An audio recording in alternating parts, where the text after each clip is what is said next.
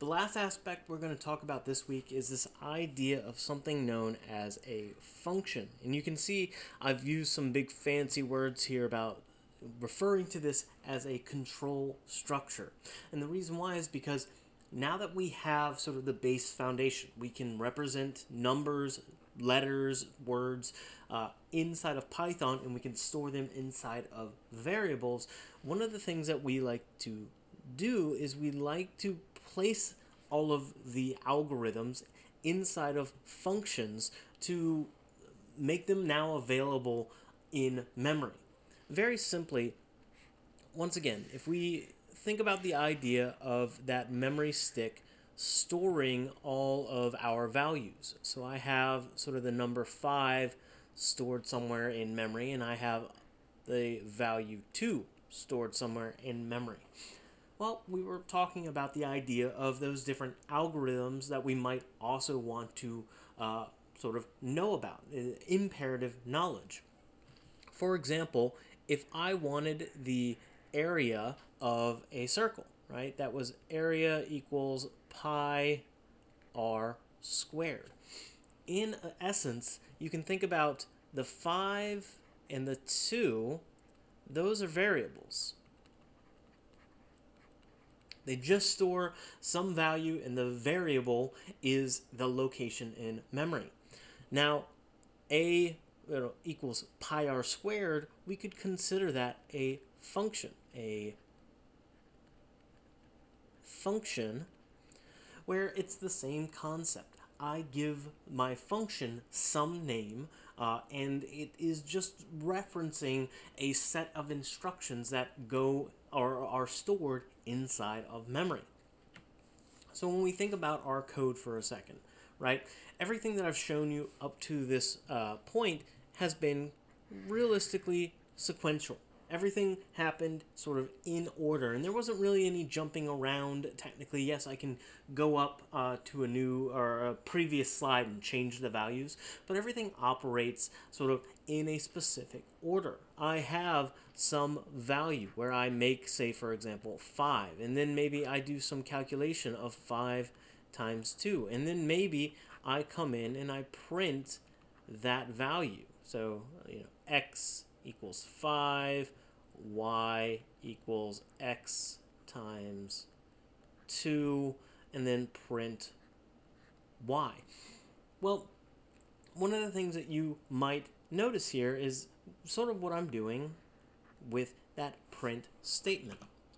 You see, if we think about it for a second, going all the way back to your math class, you might remember something like f of x. And this is the idea where you were taught, oh, I can plug in some value for x and I will get some value for y, or some value out of that x. So if, for example, x was equaling 4, f of x might be something like 5, where all f of x does is add 1 to the x. So we're realistically, when we start to build functions, we're doing a very similar approach. If I come in and I say something like hello, or print hello, well, the same idea is coming into play. This f was just the name of my function. In math, we always just, it's shorthanded to f, but that's the name of the function. Here, I'm naming the function print. So just to kind of see this side by side. And then in the same context, I'm using my parentheses to represent what the values are for my function, or what my function needs to operate with. Now again, in this same example, I was passing it something here called x. Now, it is a variable, but we also give it another term when we're dealing with it inside of a function, and we call this a parameter. So in this case, print takes in one parameter. Let's say, for example, I made a new function, right? And to sort of design it out, again, just like we've seen in sort of math class, I have a function called g that takes in two parameters, x and y. And all this is going to do is do x plus y. So, simple addition. Now, when I would come in and utilize my g function, let's say, for example, I create two variables. So, the first variable is num1, 5, and then num2, 7. So as of right now, again, these are variables stored in memory. If we're thinking about them from a role perspective, these could be classified as constants, in the sense that I don't want to change num1 or num2. But then when I'm utilizing it inside of my g, I would do a few different magical terms, but effectively I would call this passing num1 and num2. So where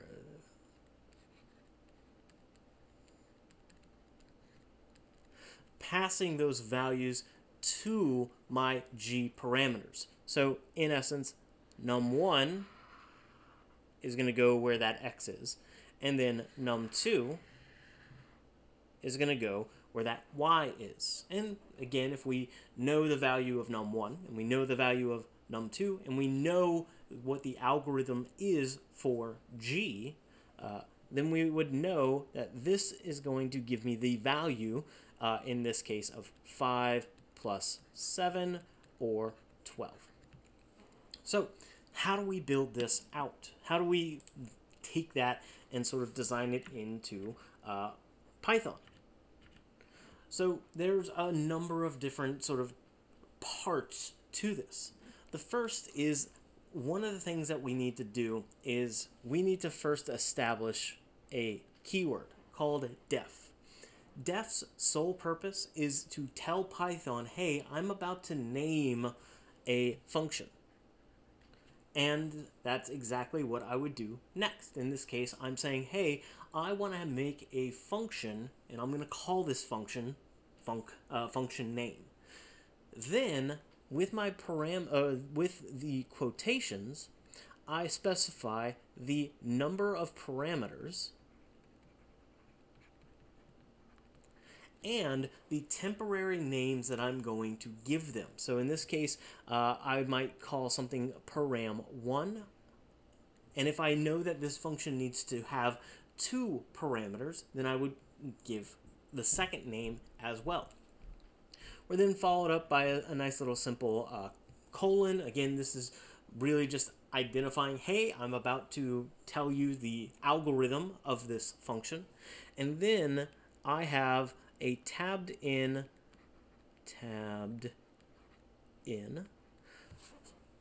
I've added in white space for all of the different commands that I'm going to be putting inside of this algorithm. And this can be any number of statements that you want. It's really just, at that point, you're building out the actual algorithm. Then finally, you have something known as and I'll change the color for this. Then you have something known as your return statement. So again, if we look at that, that visualization here, this x plus y, that is what the value I want to return. I want this to be the byproduct of my algorithm. So just to sort of see this in action. Let's say I wanted to take that area of a circle was pi times r times r. So pi r squared. Okay, well, I have to build out this function.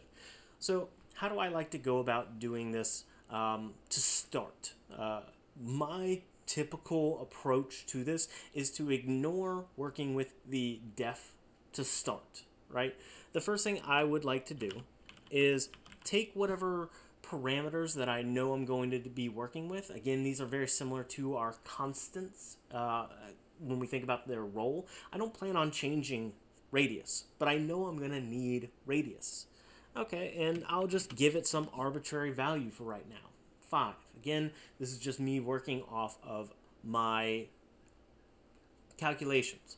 Now, I am also going to give something called pi, and I am capitalizing this. This is sort of a more of a accepted notion where if you're dealing with constants, you want to keep them capitalized to symbolize you're not going to change it. In this case, I'm going to do that, but for our sake, I'll do 3.14. And I could go further, but for demonstration purposes, I'm just going to do 3.14. And then I need to do the actual algorithm, the mathematical calculation. So area is going to equal my pi times radius times radius. Okay, so I've built out my algorithm, and I'm now just going to test it out. This is sort of me working through the process before I build out the function. So again, print my area. And so I get, in this case, 78.5. So pi times radius, 3.14 times 25, effectively. Now, I want to convert this into a function. So again, the first thing I do is I start with def. I'm telling Python I plan on making a function that I need to store in memory. And I'll give it a name, area circle. Okay, I'm just giving it a name that's descriptive. It's the area of a circle.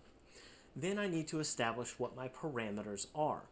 Realistically speaking, I don't need to give pi here. The reason why is because pi is sort of well established. Everyone knows what pi is. I never am going to change pi, but radius would change. So I'm going to come in and I'm going to name that variable radius. Okay, I could name it r, I could name it whatever I want, but again, I'm trying to use very descriptive variable names.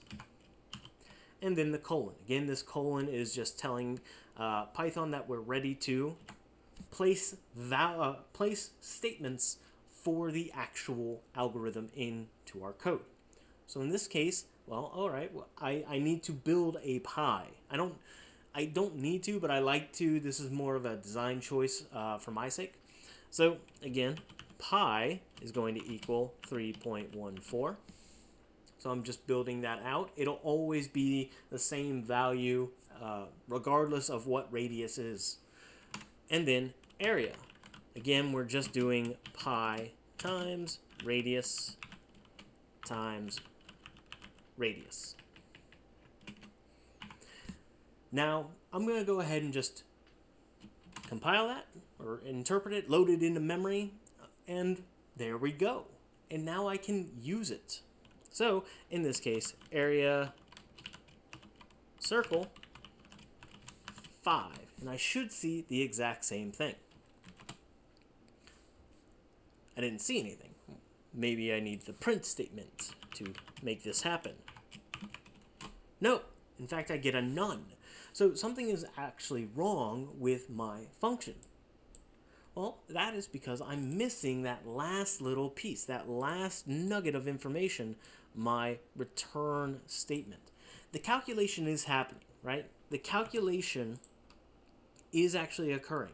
Area is becoming 78.5, but I have no way of saying to, give that back afterwards. And so I'm going to just come back up and add in a return statement. Return area. Taking that value, reloading it into memory because I've just changed it. And now if I do that same thing, I still run area circle 5, what I should see, because it is what I've seen in the past, What do you know? I am getting the 78.5.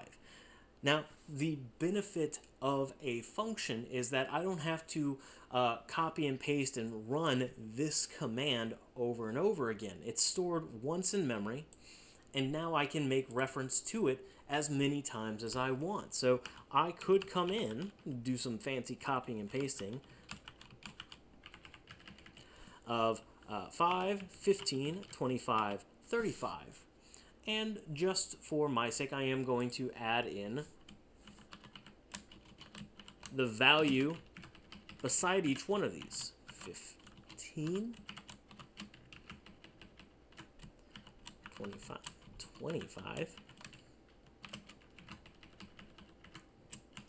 35. So where this is going on is now what I should see is for each call of the function. Every time I invoke my function, I'm using big words, but each time I basically execute or make the function happen, I'm also just going to say what that value was that I happen to do it with. And that's just more from a visual standpoint that I can see. I'm not just seeing 78.5, but I'll see that's from my 5 version. And so that's exactly what I see. The area of a circle with a radius of 5 is 78.5. The area of a circle with a radius of 15 is 706.5, etc., etc. And so you can continue to do this over and over and over again. So just to jump through those commands. Again, just the big focal points are let me move it here. When we're referring to them, this is more, splitting hairs, but I do at least want to make sure you're aware. That way, when the terms come up, they don't confuse you so much. But when we are referring to a variable as it's being used inside of the function, we call it a parameter. When we are we're putting a value into that function, or we're executing that function, making that function happen, we refer to it as an argument. And the weird, annoying thing is those two will flip. Read a blog post on functions and someone's going to say that this is arguments and this is parameters. The idea is they're the same term, they're referring to the same thing in essence. So it is something to kind of be mindful of. So just to see another example of this, let's say, for example, I was taking that idea of calculating out something like a total, and I wanted to format money with it. Well, in this case, I would have two parameters, subtotal and tax. And the idea is, again, I'm taking these parameters and I'm doing something with them. I don't want them to change. The subtotal will always be, in this case, 4.9, and the sales tax will always be 0.7 or 0.07. So again, those are established. And so now I make my total, and then I'm just doing some fancier stuff here. This is more along the lines of I'll describe this. Fancy decimal formatting. And the entire idea there is because we're dealing with decimals, there might be thousands that we're working off of, but the big thing that I want to sort of show off here is the fact that Python happens to have its own functions to work off of. So let's take that same example and kind of build off of that. So item price equals 4.9, sales tax equals 0.07. Well, you might remember that if I just did the item price times the sales tax, right? We got this crazy variable, or sorry, this crazy value that extends outward, and because how floating points operate inside of Python, it's not going to be a beautiful round number. It we'll again get into the craziness of this later on. But the idea is, oh, well, I'm not going to charge someone 1,000th of a cent when I'm trying to do, calculations on sales tax and everything. I would round it up. And there are ways you can do rounding, but if I wanted to format this out in some way, right? Well, okay. I'm going to build those. I've established them. Again, I'm going to now def format, what am I calling this? Format money with my subtotal and my tax. And I am going to cheat a little bit, and over here on the other side I'm going to move. So to take that same code that we see in the slides, total is going to equal subtotal plus subtotal times tax. Again, the entire idea here is just my $4.99 plus $4.99 times 7% tax will give us our actual total, because taxes will operate. Now, the big thing that I want to show off here, and in fact, I'm going to once again cheat and get rid of the function, because again, I want to make sure what I'm doing is correct. The first thing I'm going to do is I'm going to convert my total into an integer, just to see this in action for a second. Total times 100. And just so we can see what's going on the entire time, I'm going to print a total after that first total, and I'm going to print another total after that second total. So I run this. Yep. Subtotal.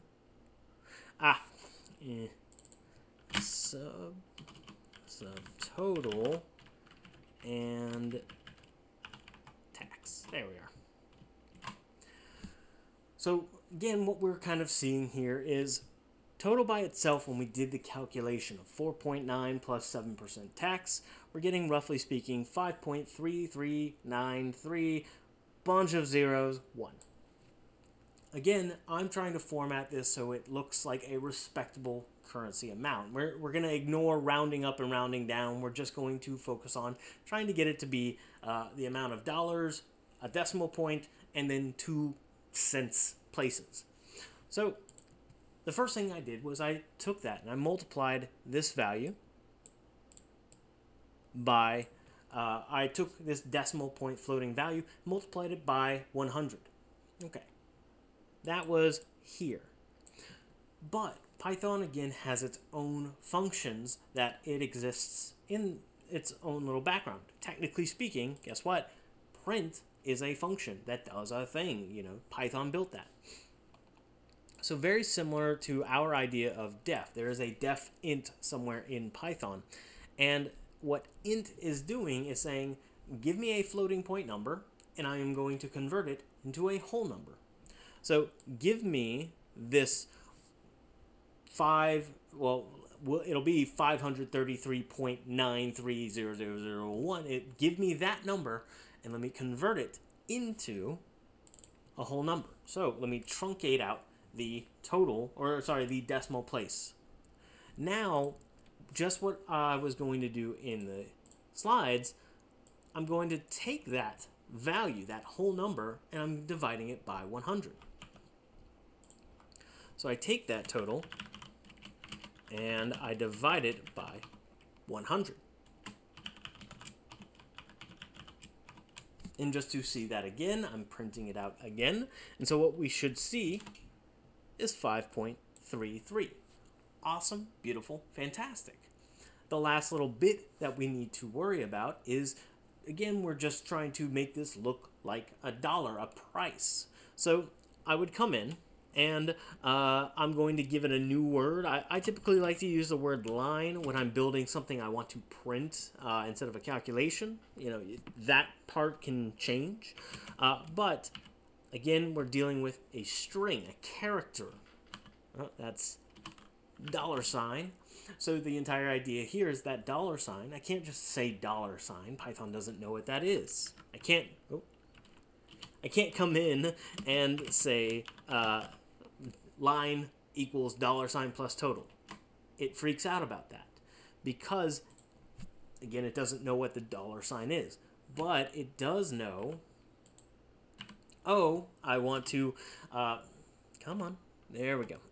I want to put the string character of the $ next to my 5.33. Ah, but as you can see, it's still complaining. It's another error going on here. This time, and this is where we can do a little bit of debugging, the issue is I cannot do a string concatenation to a number. If you, again, think about it, string, this is a character, it doesn't handle, it's just saying this is a symbol that I want, and this is 5.33 numerically. Python looks at these and goes, well, this is a string and this is number. I can't do that. I can't. It's trying to do 1.8 divided by cat again. It doesn't. You can't. So what happens is, just like we had a function in Python to convert something into a whole number, we also have something in Python to convert a number into a string, str. So I can come in, and just like we've done in the past, I'm invoking another function. I'm going into Python and saying, hey, there is a function out there called str that you have in your programming.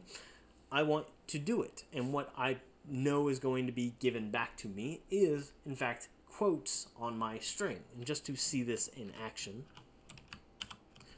str total, you can see it output that out with those little quotes on there because, again, I've converted my numerical value of 5.33 into a string representation. The characters 5.33. Now if I did something like line equals plus or $ plus str, print line, and I get my format. Okay. Now that I've taken all of this, the entire idea is how do I convert this into a function? Same kind of process that I've done in the past. I'm going to do some cleaning up of sort of this cell so that it looks like a function. The first thing is I'm going to get rid of all those print statements. The print statements are great for debugging and working through the code, but when you're done, start to get rid of them, comment them out, things of that nature. The next is that I need to build the def. So again, I was going to call this format money, and it is expecting two parameters, my subtotal and my tax. So subtotal, tax, colon. Then I'm just going to do some quick indentation. One thing that is really great, and this is more of a spider, a Jupyter thing or a codering thing, I'm going to just highlight all three lines and then hit the tab key. Oh, that's so lovely, isn't it? It's going to do the indentation for me. I don't need to worry about it.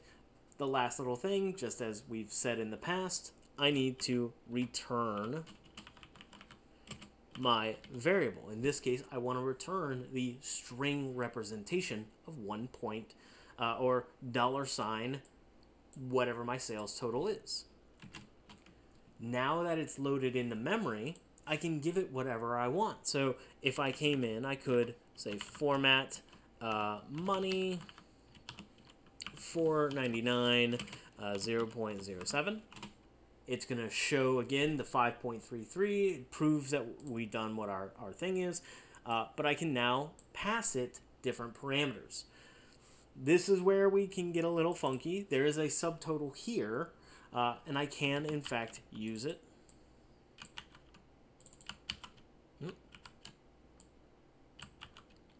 And it will do the same thing. It will freak out when it won't freak out when I do subtotal tax here. But I can also give different names to my functions, or I can use different variable names as well. So again, this is where that item price, $7.99, sales tax 0.08, and I can do the same thing. So format money, item price, and sales tax. And what I should see is, again, the idea of this variable and this sales tax are going to act as the the arguments for subtotal and tax. So it's just going to say, oh, well, you know, you were calling it you were calling this $7.99 item price. For the purposes of handling our algorithm, we're going to refer to that item price and sales tax as subtotal and tax. So again, we take it, we run it, and we can see, in this case, it's 8.2 or 6.2. So just walking through, this is the entire process of sort of showing that off as well, and walking through it again. So it then passes that, gets that calculation, spits that out, makes that change, 5.33. Now the last little bit is this idea of nested function calls. So just as we were kind of showing off in the code, right? Here I was showing you something like formatting tax, and I was showing you I can make function calls inside of function calls and things of that nature. But the big thing that I was getting at here is that something like this is perfectly legal. A, 6 times 8. Perfectly allowed, and in fact, all you're doing is you're treating it like PEMDAS. So again, 6 times 8, that's the innermost parentheses, so we do the calculation, that is, I believe, 48. So then we take that one step further, and we do, well, whatever A on that 48 is doing, and that's going to give us a calculation. And then we give the next, whatever that calculation is, and we give that the next, whatever that calculation is. To see this sort of in example, let's build an A that is expecting some number. And for our sake, let's just say whatever that number is, we're going to multiply it by 2. So return number times 2. Okay, well, if we think about that, again, 6 times 8 is 48. So if I then came in and said A 6 times 8, well, 48 times 2, 96. If I took that and placed it inside of A, so now calling A on 6.8, again, 42 or 48, that gets evaluated into 96, which then is just going to get evaluated into 192. And you can already see, just to re-itify this one more time, A to A to A 8.6, 384. And I can continue on, or I could add in new variables or functions to this entire equation. But the entire idea is, again, it's no different than if you're working with a, no different than if you're working with PEMDAS and mathematical operations. Always focus in on evaluating out the innermost value first.